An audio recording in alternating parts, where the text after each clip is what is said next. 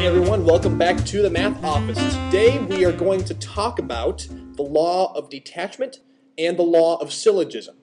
Let's look at the Law of Detachment first. The Law of Detachment basically says that if you have a conditional statement that's true and a hypothesis that's true, then the conclusion is also true. Now, your conditional statement is going to be a general statement, not referring to anyone or anything in particular, usually. Your hypothesis is going to be more specific than that. Let's take a look at what I mean. Here we have a conditional statement on the board. If you run every day, then you get good exercise. Now notice this is just a general statement. When I say you, I could be referring to anyone, basically. Now we have a more specific hypothesis to go along with that. Emilio runs every day. So what can we conclude about Emilio if he likes to run every day? The answer is Emilio gets good exercise. Let's look at those two statements again. If you run every day, then you get good exercise. Now Emilio runs every day, so Emilio gets good exercise. That's what we can conclude by the law of detachment. So that's a quick example of how to use the law of detachment. Now let's take a look at how to use the law of syllogism. The law of syllogism says that if you have two conditional statements and the conclusion of one is the same as the hypothesis of the other, then you can conclude that the hypothesis of the first one implies the conclusion of the second one. I know that's a mouthful, so let's take a look at an example that will hopefully clarify this. Here are two conditional statements on the board. If you live in Cleveland, then you live in Ohio. If you live in Ohio, then you live in the Buckeye State. So we can use the law of syllogism to take these two conditional statements and simplify them into one conditional statement. Let's take a look at these two again. Notice that the conclusion of our first statement is the same as the hypothesis of the second statement. They both share the same phrase. You live in Ohio.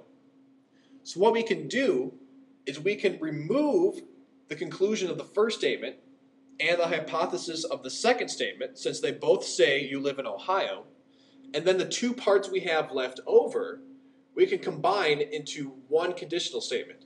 This is our conclusion based on the law of syllogism. So if you live in Cleveland, then you live in Ohio, and if you live in Ohio, then you live in the Buckeye State. We can simplify this, and our conclusion by the law of syllogism is that if you live in Cleveland, then you live in the Buckeye State. So that is a quick example of how to use the law of syllogism. Now let's take a look at one more case where you can use both the law of detachment and the law of syllogism at the same time. We're going to have one more example up here on the board, and we're going to use both the law of syllogism and the law of detachment to reach a conclusion. We're going to have two conditional statements and a hypothesis. So let's look at these. If you play football, then you play a sport. If you play a sport, then you're an athlete. Tony plays football. So let's see what conclusion we can reach when we use the law of detachment and the law of syllogism. We're going to use the law of syllogism first. Let's look at our two conditional statements. Now notice that the conclusion of our first statement is the same as the hypothesis of the second statement. So as we saw earlier, we can remove these two parts, and then what's left we can combine into one conditional statement. So we can remove you play a sport from both statements and say, if you play football, then you're an athlete.